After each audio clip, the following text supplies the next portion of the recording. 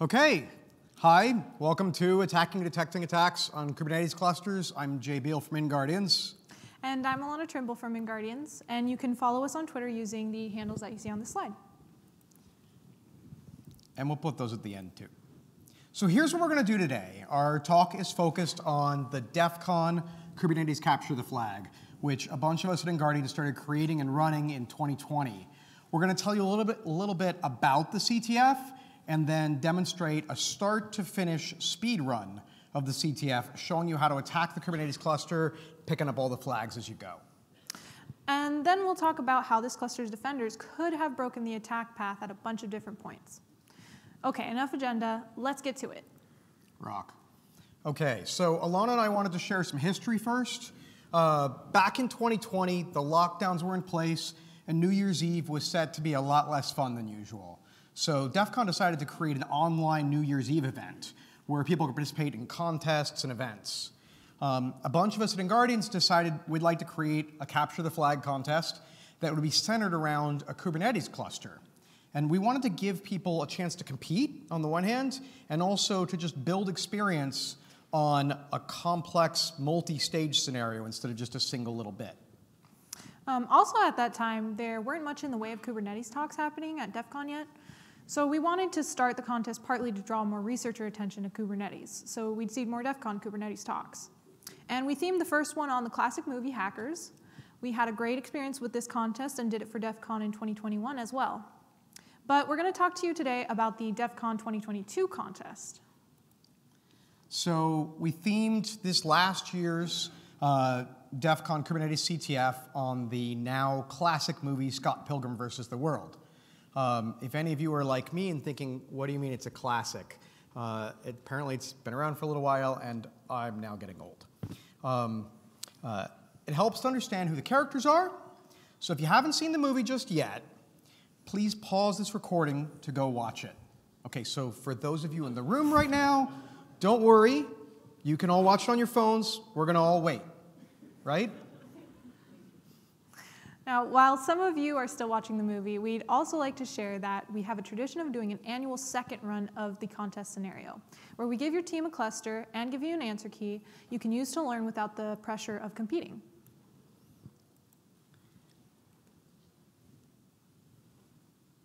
OK, I can see you've all finished the movie now. Let's talk about the plot. We don't have to go too far into the plot. First, you've got this couple pictured front and center, Ramona and Scott. They're told that if they are to date, Scott will have to defeat all of Ramona's evil exes in battle. The CTF players discover that each namespace they move through is named for an evil ex. Those who didn't see the movie ended up reading Wikipedia to get their names. Now that's cheating. So we're about to show you a speed run, a solution for 2022's Kubernetes CTF. Let's jump right into it. OK, so let's switch over to our demo. All right, so what we did was we started off by giving each team an IP address. And what I did here was I just took that IP address and we've thrown it in our etc host file as DEF CON CTF, just to make things a little bit simpler and easy to follow. So then I ran a simple nmap scan, and we get back two ports, 30080 and 30156. So now what I'm going to do is I'm going to take those and I'm going to navigate to them in a browser. And here we go. We have 30080. And we see this welcome page, and it says, welcome to the DEF CON 30 Kubernetes Capture the Flag. And then it gives a little bit of background on the CTF and the theme. And lastly, it says, remember, enumeration is key. And that's really important for any CTF. So now let's switch over to 30156. And we get this one line of text. It says, my name is Matthew Patel, and I'm Ramona's first evil ex-boyfriend. Now this reminds us less of a web application and more of an API. So what I'm going to do is I'm going to take this 30156 and let's give it a curl. And we see that same thing. My name is Matthew Patel, and I'm Ramona's first evil ex-boyfriend. Now the next thing I'm going to do is I'm going to do a directory enumeration using Derby, just with a simple directory list that comes with Derby off the bat. So we get back this /Matthew path. And what I'm going to do is I'm going to take that and I'm going to curl that. And it says requires 3 parameters, username, password, and command. So let's curl that again, but let's add in the parameters with some generic values for username, password, and ID. and command. And it tells us user does not exist. This is great because if it tells us when a user doesn't exist, that means it'll tell us when a user does exist as well. So we can enumerate the username parameter for a valid user. But before I do that, I'm going to create a word list to enumerate with using a tool called Cool. And it's just going to scrape this DEF CON CTF welcome page for any website words, and it's going to take them all, make them lowercase, sort them, and put them in this website words.txt. So we cat that out, and we can see we have a bunch of words from the welcome site, and even names too, all lowercase. So next what I'm going to do is I'm going to use wfuzz, and I'm going to use that with the website words file that we just created. And then I'm going to filter out for user does not exist in the body of the request. And we're going to do this against /Matthew, and in our username field, we're going to put fuzz. And that tells our tool where we want to enumerate usernames or try different possibilities for usernames. So we do that. It's really quick, only 34 requests, and we get our username back. It's Scott. So let's try a curl request with Scott as our username now and see what we get back.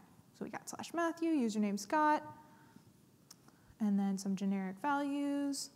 And it says password is not correct. So next what I'm going to do is I'm going to do wfuzz again with the same website words, but this time I'm going to filter out for password is not correct. And then we're going to use our Scott username, and we're going to put fuzz in the password.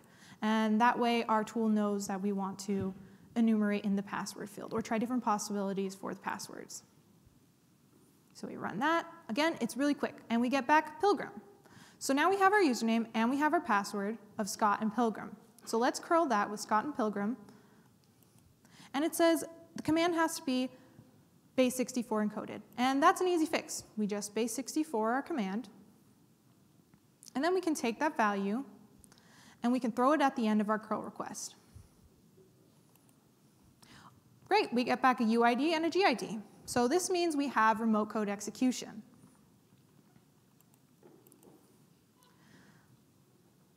So now at this point, let me see. I'm just going to create a quick little bash script called run.sh, and what this is going to do is it's going to take that curl command and it's going to run it with whatever parameters that we feed it. So let's do a quick little run.sh and list out the / directory.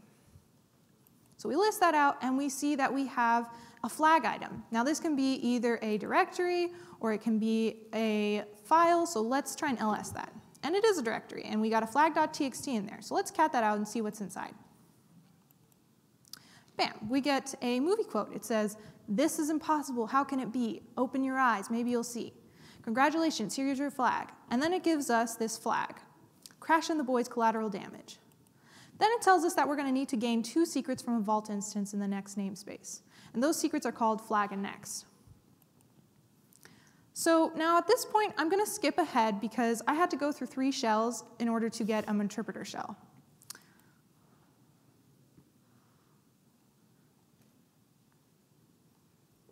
So here we have our interpreter, and we're going to interact with our session. And we see we run a host name, and we are in the Matthew Patel microservice pod.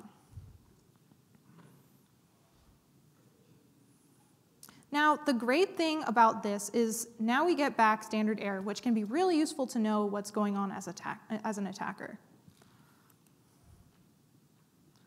So next, we want to start running kube control commands with whatever service account token has been automatically mounted into this pod.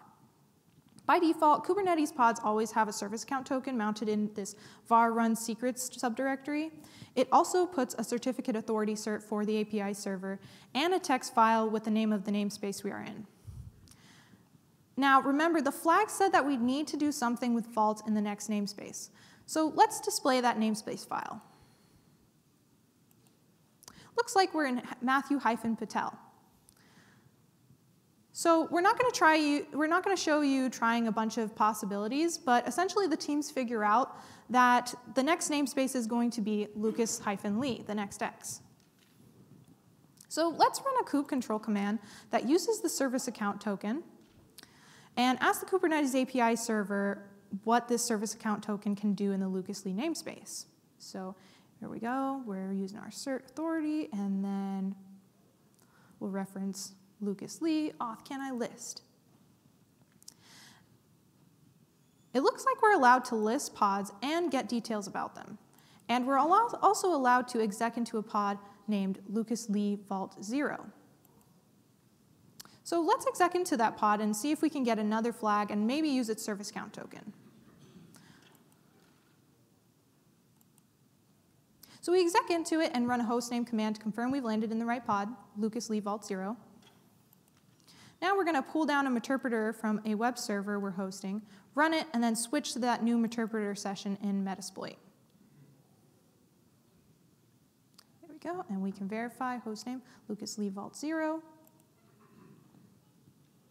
Now the hint told us to get the values of the flag and next secrets out of Vault. The teams probably did some Googling, but they find that they can run a Vault CLI command to ask for these secrets. At first, we get an error message about asking an HTTP server for HTTPS. So we can set an environment variable to explicitly use HTTP. Then we ask for the flag key now and get a movie quote about skater Lucas Lee bailing out on a grind trick. It says, "Wow, he totally bailed." So we've defeated our first evil X, and that's Chris Evans' character. So now we're going to ask for the next key and get a hint about another goal. It says we have to trick Todd Ingram into drinking half and half, and it also says that whenever you offer him food or drink, he checks with a service called Envy about it. This is going to turn out to be a kind of bunky in the middle scenario, but we're not there yet.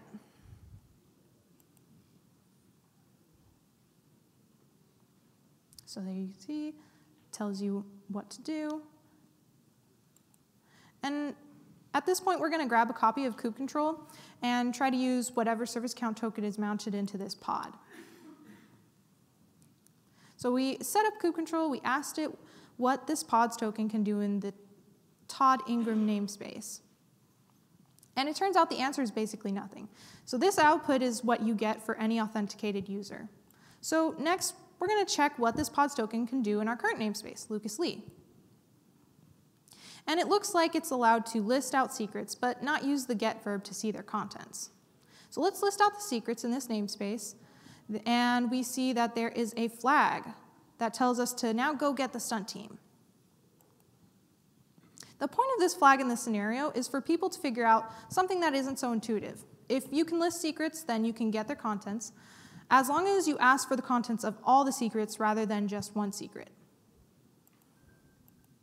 See, we try asking for the flag secret and get an unauthorized message, because we're not allowed to do that. So now we're going to ask for a list of all secrets, and we're going to ask for that list in YAML format. Now we can see here that there is a secret data in here, like this token that we just highlighted. And let's run that again and do some fancy grepping to get the contents of the flag secret.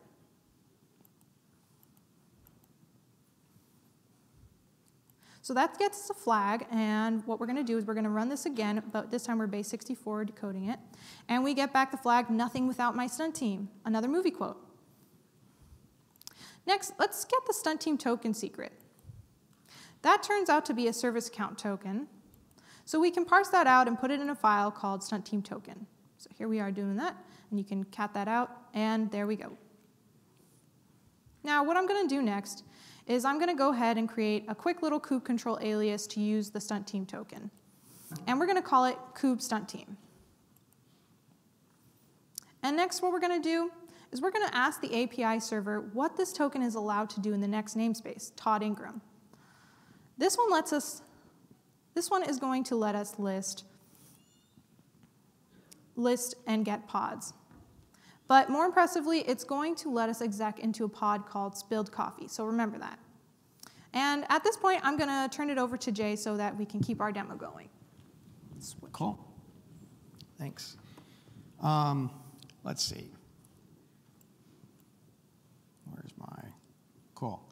So what we just did was we took the we've landed in the stunt team pod, or rather, sorry, we got that stunt team token from a secret because we were allowed to list out secrets, and listing out secrets in Kubernetes gets you the contents of the secrets. And we actually found that on a pen test, and we checked in with the Kubernetes,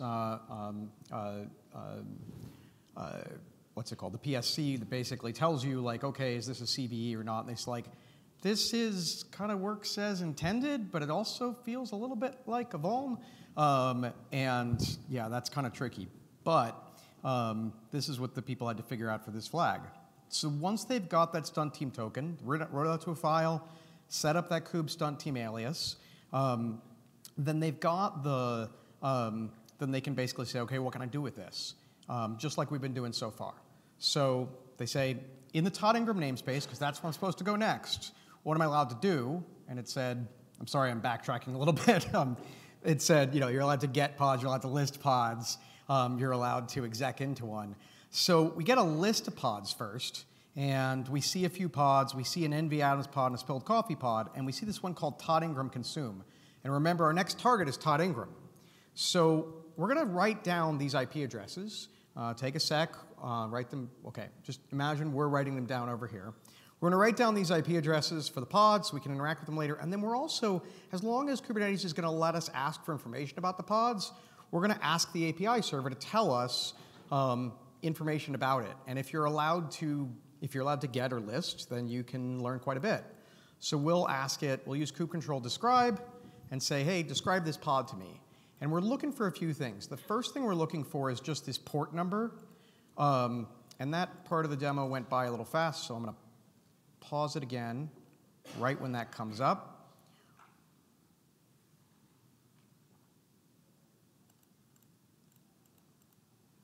So we're looking for that port number, and the reason is that way, like, okay, I'm supposed to attack this pod.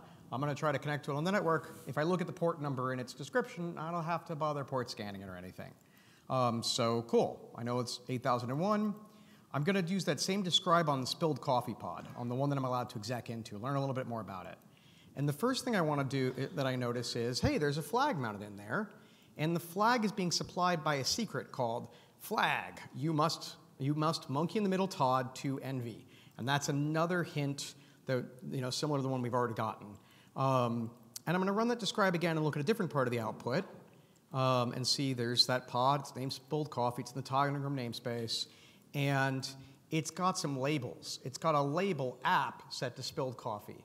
And that label is going to turn out to be really important to doing our monkey in the middle. So let's go a little further. So we'll clear our screen. We're going to exec into that spilled coffee pod because we saw we could.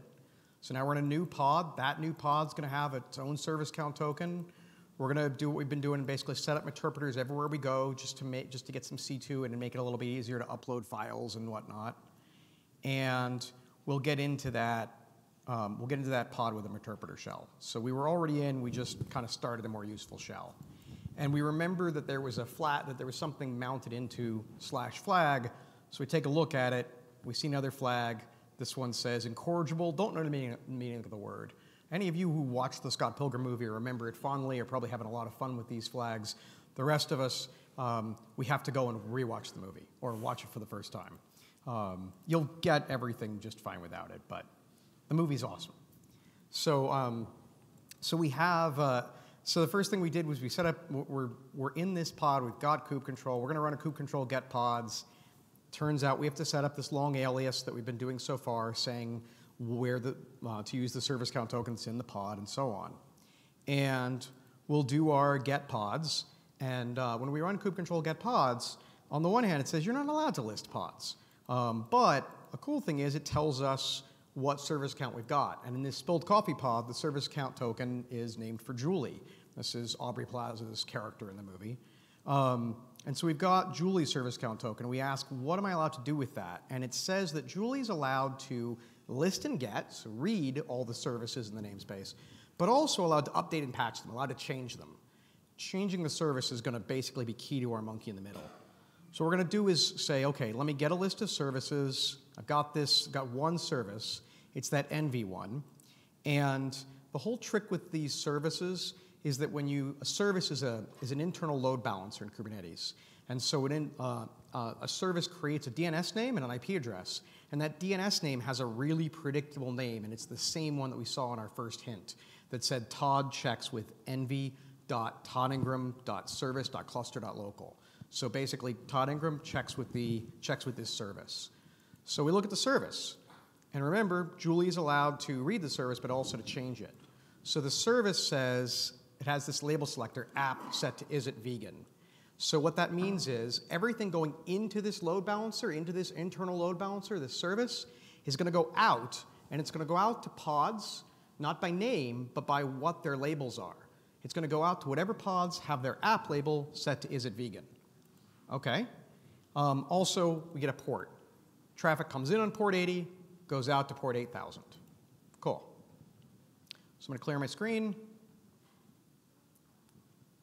And I'm going to go and curl that Todd pod. The Todd pod was the one that we're supposed to monkey in the middle. That we're supposed to attack, and then we're going to end up monkey in the middling.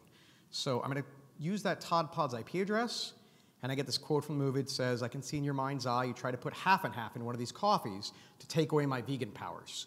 And hey, if you want to actually try attacking me, connect to /consume and supply some food, like half and half, because we're supposed to tell it to drink half and half. And so what we do is we talk to that consume half and half, and Todd says, I won't consume that. Now, we can go talk to that service, and we can talk to that service. There's a service at env.toddingram, right, that DNS name we've been using, and it answers back and says, hi, I'm a service, and I answer questions about is it vegan, so I want you to pass is it vegan, and then a food parameter, and the food should be a base64 serialized object, name, name and a bunch of other fields. So okay, so we can do that. So we create an object for half and half. And our object for half and half is name, half and half, and it's going to have dairy set to true and meat set to false and so on. And we're going to create this object we're going to create this quick little JSON object, and then we're going to base64 encode it the way this thing's asked us to. And so when we do, we can pass this on to that env service, and env answers back that no, it's not vegan. Half and half is made with milk. It's not vegan. Keep this out of your coffee. And so we know that Todd is basically consulting that service, and what we want to do is monkey in the middle. We want to answer the is it vegan question. And what the teams end up figuring out is this thing answers no. What if it answered yes? And so they're going to end up creating their own replacement web server to listen for that incoming question about like, hey, is this vegan? And just be like, yeah, it's vegan, sure. So let's do that. So the first thing is we're going to modify that service. Because our service account, Julie, is allowed to change services, we're just going to change one thing. We're going to change that label. We're going to say where to send the traffic. So we get a copy of the service in YAML. We get the basically manifest, the description from the API server. And we take that thing, and we go and basically take this app, is it vegan label that things are supposed to go to. And remember when we did our spilled coffee describe, we saw spilled coffee at its app label set to spilled coffee. So we're going to use a little sed in place command that changes is it vegan to spilled coffee in that service.yaml. And then we'll just tell the API server, hey, I'm Julie, I'm allowed to change services. I'd like to change this service using this as my new manifest. And so I say I'd like to change the service. It says service is changed. I can do a little get services and see that the env service now says app spilled coffee.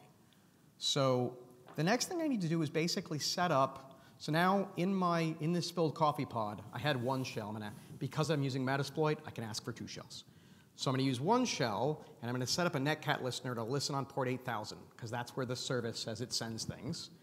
And on port 8000, I'm just using netcat. Like the teams probably went and found a way to set up their own web server or modify the web server that was in there, whatever. We're making it really easy. We'll use netcat. We're going to answer just yes. And the other 3 lines are just the minimum headers we need to be able to send that back to something that's talking HTTP to us. And so then we're going to go over to our other shell that's in spilled coffee and hit curl and ask Todd to consume the half and half. Todd will ask the env service, receive our yes answer instead of the actual answer, and boom, we get another flag. So we get this We sent in consume half and half, and we got back Todd drinks the coffee with the half and half, as in the movie. Sorry, spoilers. And says, and we get the freeze vegan police, and the vegan police take away all of Todd's special powers. Oh yeah, in the movie, if you're vegan, you basically get Jedi powers. The quote is something like, didn't you know being vegan just makes you better than most people? So anyway, I don't know. Haven't tried that yet. So anyway, we've got the service count token that we've been given, and we've been given a flag. So we're going to take that service count token and cat it out to a file so we can use it later on. And I'm going to clear the screen. And we're going to set up a kube control alias that uses that token. And now we've got this Todd Ingram token. Let's see what we can do with it. So we'll ask, what can we do with it in the current namespace, in the Todd Ingram namespace? And it basically, same as Alana was doing earlier, says kind of nothing. This is the normal stuff you get when you can't do anything. Well, the next X is named Roxy Richter, so let's ask what we can do in that namespace. Also Bupkis. Okay, cool. So at this point, the teams may try a bunch of things. They may ask for a hint, but what they eventually come to is they think enumerate, enumerate, enumerate.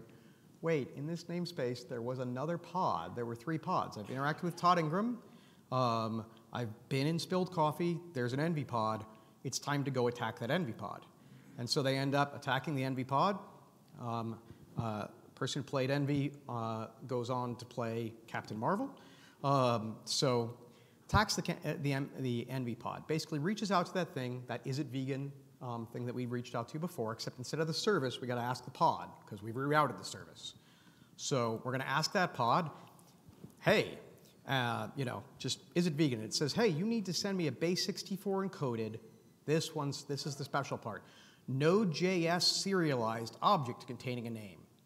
And the cool thing is, this may have taken the players a little while to realize, but there's actually the most popular object serialization library for Node.js is node-serialize. You get the good name, you end up getting all of the users, all the developers. This thing has had a remote code execution vulnerability in it for now 6 years, 5 years at the time.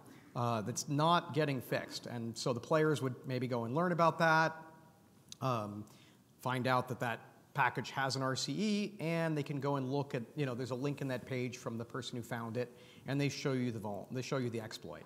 And the exploit is basically if you send this kind of serialized object, kind of an attack, it's a function, then it will run a command line. It will run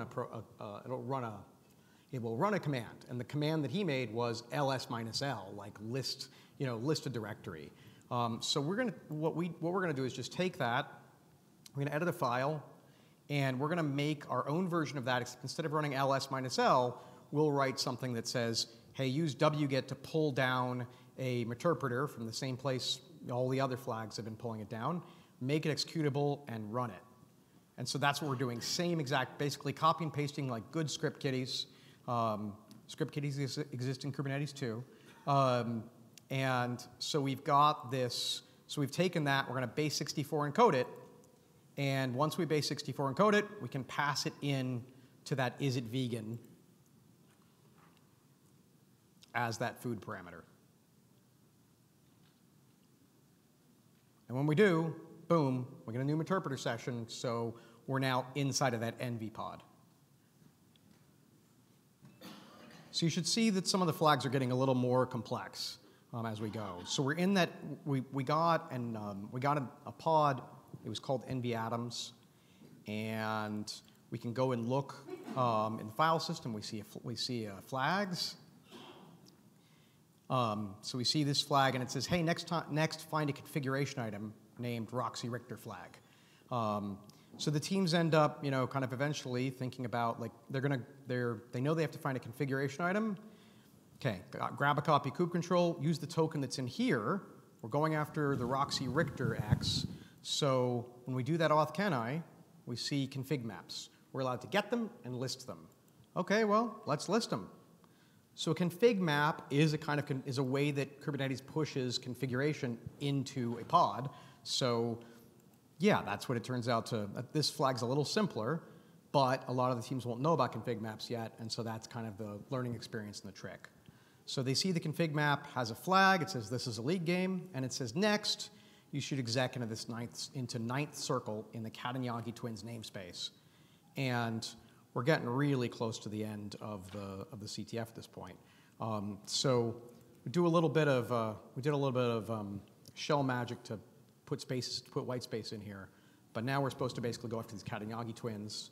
We ask, what is our current token allowed to do there? And it says your current token is allowed to get descriptions about pods, but not to list them. And it's also allowed to exec into them. But not all pods, just one named ninth circle. Well, cool, I know the name of a pod now. I don't have to list them. So let me take that ninth circle, and let me run describe on it. And the reason we're running describe, because we're supposed to enumerate. So we see that there's a flag file in there, but there's also this funky directory called manifests. And this is where things start getting pretty fun, because this is going to lead us towards container breakout. So we've got this manifest directory. And the manifest directory that's being mounted in is being mounted, what's being mounted in there is a volume, is a directory, and that volume's name is etc Kubernetes manifest.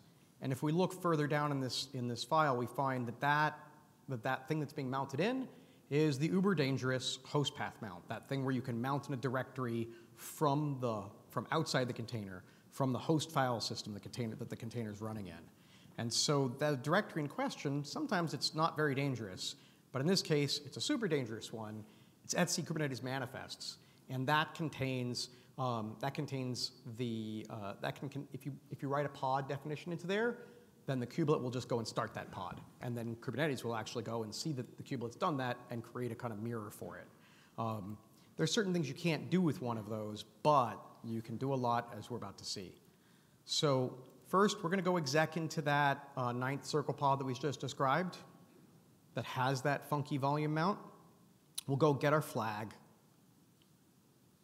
So, and we'll look at inside that flag directory, we see a next file, and the next file told the teams, hey, we want you to access the node file system, but you're not allowed to use kernel exploits, because any kernel exploit has the potential to break you out of container, and we don't want the teams to do something that easy.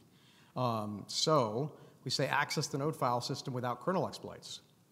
And so they're in this ninth circle pod, clearing the screen, and all they've got to do is if they write a pod definition into manifests, that pod will get created. So this is their first chance where they're not moving into a new pod, they're actually getting to create their own. If you can create your own pod, you can set all kinds of parameters on it, and one of the parameters we're going to set is, let me use that pointer for a second, because I think we don't highlight it. Except I just used that's not the right thing. Okay. So one of the parameters we're going to set is this thing that says privileged.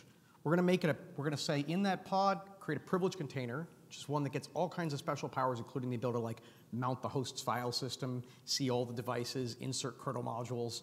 Like, you basically never want to see these in a cluster. I'm going to say I'd like to create a privileged pod, and I'm also going to say that I want this pod to have one part to have the container that's in here, have one thing that's not kind of containerized. I want to have it use the process ID namespace from the node instead of getting its own. So in most containers, you run a PS, you get a list of just a few processes. But if you add this parameter, you get all the processes on the actual Linux system that's running it. And honestly, what I'm doing here is setting up, there's this great sticker and there's a tweet that goes with it, but, it's on this laptop, by Duffy Cooley and Ian Coldwater that basically says, run this command and you get a privilege pod with this PID, uses this PID namespace. And this is kind of one of the fastest routes to container breakout. So we're creating a pod with a container like that, and we have it reach out to a netcat listener. So we have a netcat listener already staged, and when we get a connection on that, it's from this new pod. And this pod that we asked to be called Pwn is called Pwn, and then the name of the node it's on, this node's US West. And so now what we do is we run an ns-enter command that says, so namespace enter. What you're saying is I'd like to start a shell, and that shell is going to have all the same namespaces that kind of define this container, except that I'd like now to make the mount namespace, the files, its view of the file system, not be its own, but instead be the one that belongs to process ID 1, the one that belongs to the node as a whole. So we're kind of, again, breaking the container a little bit more. And so when we run this nsenter command, we're creating a shell there, and that shell,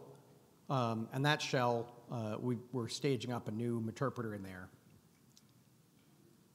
And we'll background that. And now we're out on the node. And so what we're going to do, I'm going to clear the screen. And now we're on the node, and what we're supposed to do is find the last flag. We need to find one for Gideon Graves. And so what we're going to do real quick is grab a copy of Paraties. Paraties is a pen test tool that we made at InGuardians because we do a bunch of Kubernetes pen tests. So whenever we have useful stuff to automate, we write into this thing. It's open source. You can come work on it too, and it's a good excuse to learn Go. So we're going to run Paraties. And Paraties has ASCII art, just like every good text-based attack tool has. So we go to Paraties, we go and run Paraties, we see the ASCII art, and it says, hey, Paraties has realized it's running on the node instead of in a container. And when it does that, it'll go and raid the node's file system for privilege. So the first thing it does is it finds the kubelets kubeconfig file that has authentication credentials basically for the node, for the kubelet, which kind of has to run everything on the node, so it's a lot of privilege. But also it's allowed to walk the file system. So in addition to getting the kubelet cert, it goes around and finds service count tokens for every pod that's running on the node. So some of the ones we've already gotten, but some of the control plane components as well. And that's great. And it takes those service count tokens, we'll show you later, and kind of and writes them, caches them for you to use in Paraties. And then it also finds secrets. So if it finds any secrets, if they're service count tokens, it gets them. If they aren't service count tokens, they're TLS keys, it gets those. And otherwise, it basically says, hey, if you want to see the contents of the secret, just run this command. It gives you the path out to that secret. So the Gideon Graves Chaos Theater flag secret it gave us, and we were able to, and we can just copy and paste. And did I back up in the demo somehow? Yep, sure did. Okay, so Paraties said ls this file, just ls this directory to get the Gideon Graves flag. And so let's copy paste. So I've got a background Paraties, and we see a directory with a flag and a message. So we get our last flag and get the message basically that says, hey, you did it, game over. This movie's kind of themed on both a comic book and a video game at the same time. It's really weird. So the other thing we just want to show you in the demo real quick is when Paraties was grabbing all those service count tokens, was showing them all to you, it was also storing them. It has a cool feature where you can basically say, I want to run a kube control command. You know how we were told you're not allowed to do that? Paraties basically can say, you've stored 13 different service count tokens and the kubelets. We'll try your kube control command with all 14 of those credentials right in a row automated. So anyway, it's kind of fun. We're going to go at this point and jump back to our slides. Cool. So now we're going to talk about how you defend against that attack path. For each step on the path, we have a quick reference slide that summarizes what you just saw. Then we're going to have a slide or two about defenses. And we're going to try to go a little fast because I think I ate a little more time on our demo. So remember when we got the first flag? We used Derby to find a /matthew path. And then we used wfuzz to find a valid username, and then we used wfuzz again to find a valid password. Once we had those, we could run commands in a container in the cluster. We made one of those commands run a reverse shell for us. So if we're defending this cluster, but we don't know in advance what vulnerabilities it will have, what should we do? We definitely should use network policies, which are Kubernetes native firewall rules, to stop the Matthew Patel pod from sending us a reverse shell. That's an easy no-brainer that even makes sense in the pre-container world, right? Servers should serve. They shouldn't make arbitrary connections out to the internet. Here's the other thing. This CTF's cluster used node port services to make the web server and the web service accessible to the internet. We can also do that with a Kubernetes ingress, a type of layer 7 proxy. Ingress Nginx is one of the most popular open source ingresses, and it comes with the mod security web application firewall.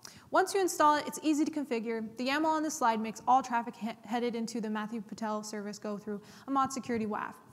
It configures the WAF to use the OWASP mod security core rule set. For the next stage of the attack, we use the service count token that was in the Matthew Patel microservice pod to exec into a Vault pod. From there, we were able to use Vault to get a flag and a next step. Okay, so for this attack, you could audit the cluster ahead of time to see if any service accounts have more privilege than they should have, like the ability to exec into pods. For this, you're looking at RBAC, role-based access control, which Kubernetes uses for authorization. To audit this, you look at what roles exist and what service accounts, users, and groups have those roles. You can ask who has what roles by getting a list of role bindings, and then you can investigate what those roles do. You can even find a few visualizer tools on GitHub, and they can make RBAC easier to explore graphically. Here's another thing. Remember how we kept finding service count tokens in every pod and using them? They're mounted into the pods by default, but you can turn that off pod by pod. So you could also break this stage of the attack by making sure that pod definitions turn off service count token mounting. We'll come back later to show you how to enforce that across the entire cluster. So what happened next in the attack path? In that vault pod, you had found Lucas Lee's service account token. The API server told you that Lucas Lee could list secrets, and once you realized that listing secrets would get you any secrets contents, you got the stunt team service account token from a secret. So to defend against this one, first and foremost, you make sure that everyone understands that listing secrets in Kubernetes gets you their contents. But also you can use an admission controller like Kyverno or Gatekeeper to stop anyone from creating a role that lets users or service accounts list secrets.